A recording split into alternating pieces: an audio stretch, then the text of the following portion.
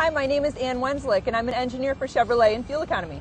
Hi, my name is Beth Nunning, and I'm also an engineer for Chevrolet and Fuel Economy. Beth and I were wondering how driver behavior might affect fuel economy. Beth and Ann are going to test some of the common mistakes drivers make to see what it costs them at the pump. So now we're going to have a comparison. I'm going to drive the way you should drive to improve your fuel economy. And I'm going to drive the way that you shouldn't.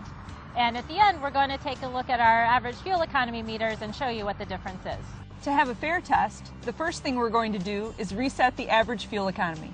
I'm going to reset my average fuel economy too. But first I want to show you something. My tire pressure is low and I have a warning telling me that. And tire pressure is very important to fuel economy, so it's not a warning that you want to ignore. For the demonstration today, I have 6 bags of rock salt in my car. I found these on sale at the hardware store, but they're going to cost me up to 5% of my fuel efficiency. So let's go. Okay.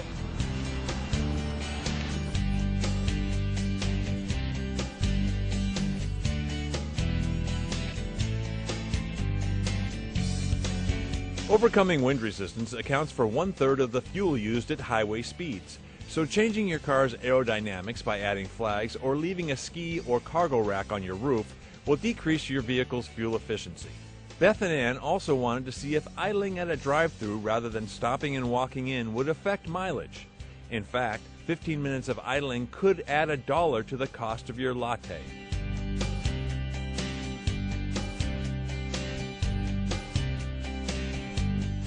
So we completed our test. Let's talk about how we did. Beth only got 20.5 miles per gallon.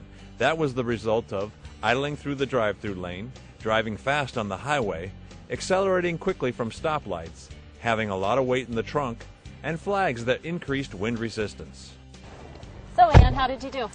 Wow, Beth, I was so surprised. I was able to get 37 miles per gallon just following these simple tips. Things like making sure my vehicle is properly maintained, not accelerating quickly from stop signs, and slowing down at highway speeds. It can make a real difference. And that can be $100 a month or $1,200 a year. That's a flat screen TV.